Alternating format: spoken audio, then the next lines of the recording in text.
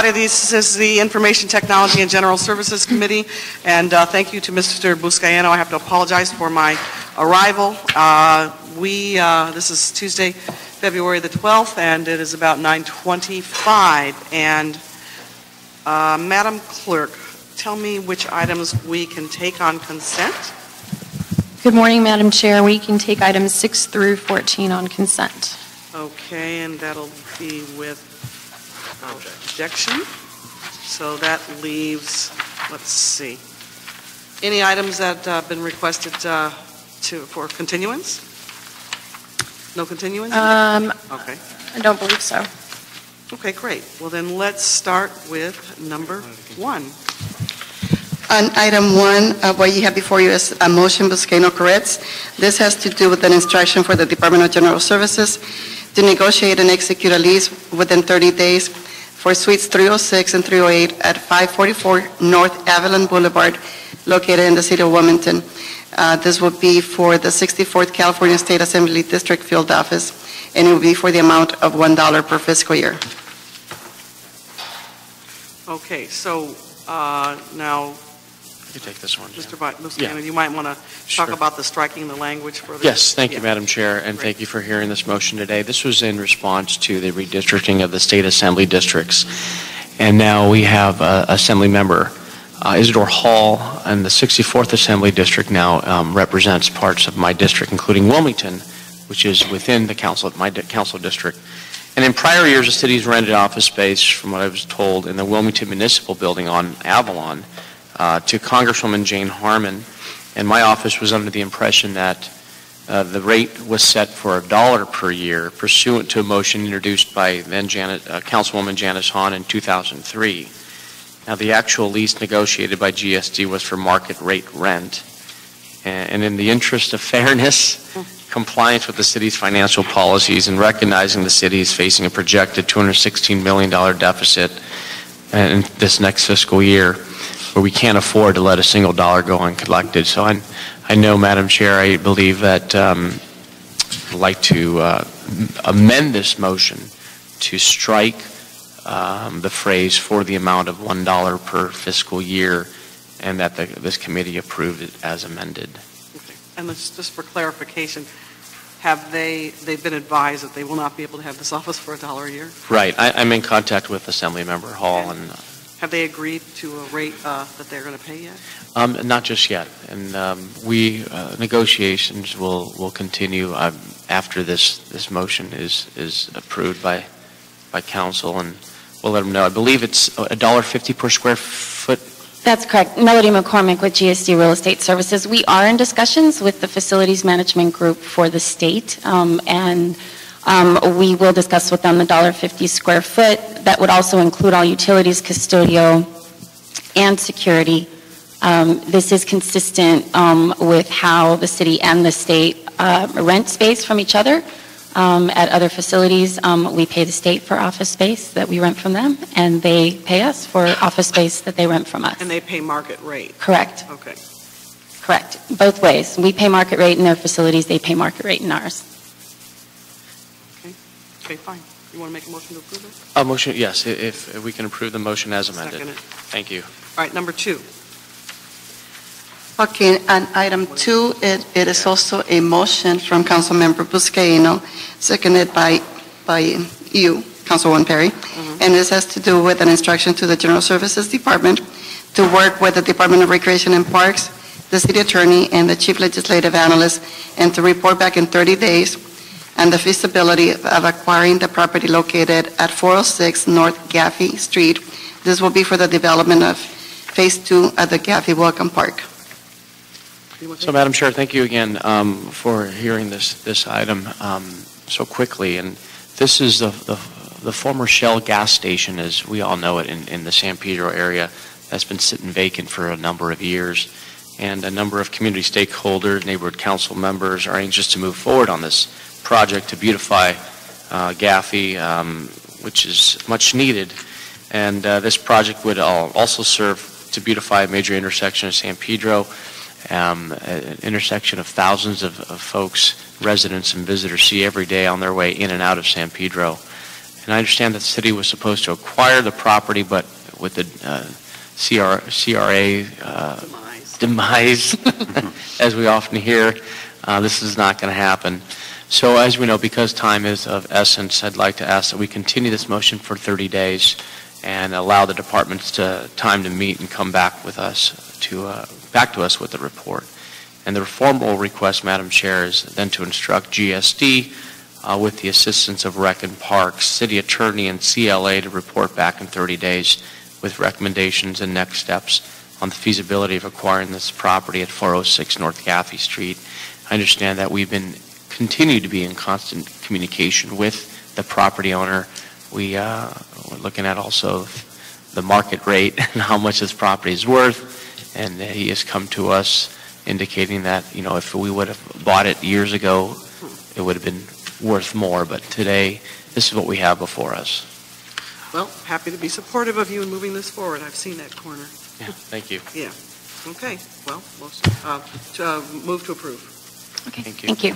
So just for the record, what you're doing is asking the department to come back with a written report containing the recommendations before moving it forward to council. Yes, Okay, thank you. thank you. Is 30 days okay? We're Yes, good on that's 30 fine. days? Okay, great, That's thank you. fine. Okay, number 3. On item 3, the Municipal Facilities Committee has submitted a written report. This is in response to motion Alarcon Corretz. It has to do with the negotiation and execution of a lease agreement with the nonprofit El Nido Family Centers. This will be for office space within the Pacoima Neighborhood City Hall, located at 13520 Van Ness Boulevard. This is also for $1 a year in exchange for the community benefit provided by, to the Pacoima and the San Fernando Valley area by this particular agency. Okay, now I realize this is a nonprofit organization, and so there is a different Yes, it is. policy approach to nonprofits. So is this within keeping of our City of Los Angeles nonprofit lease policy Yes, per it square is. foot? Yes, it is. Okay, or, well, not per square foot. It's Yeah. $1 a year. so- $1 a year. Yeah, okay. Okay, and then they are going to be responsible for their own tenant improvements? Yes? Yes, they're Jackie Vernon Wagner with the CAO.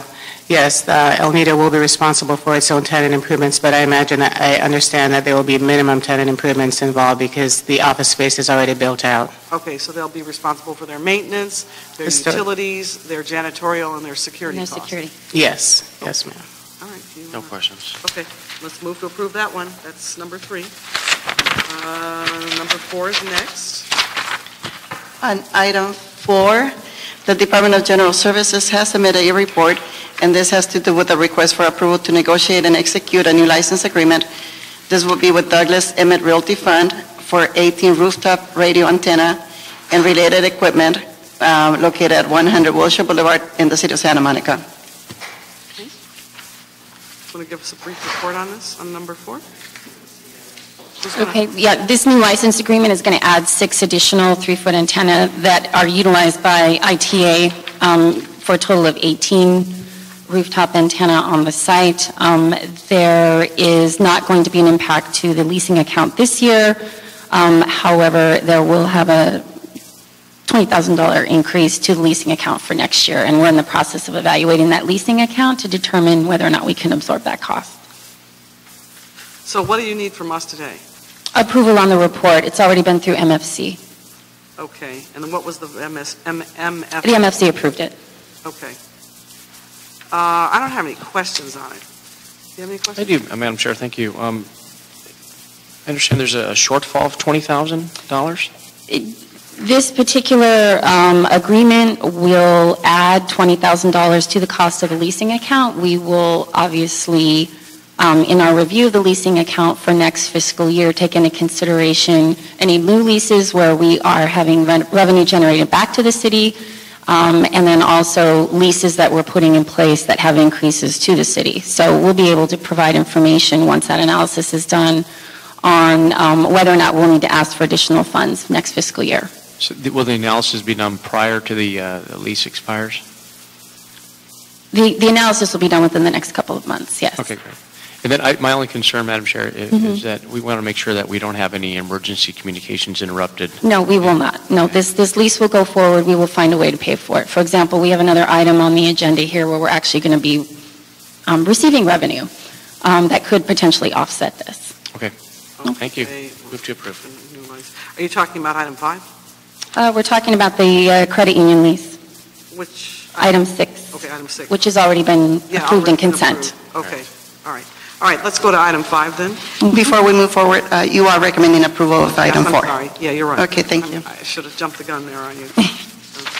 On item 5, the Department of General Services has submitted a report, and it has to do with approval to negotiate and execute a new license agreement.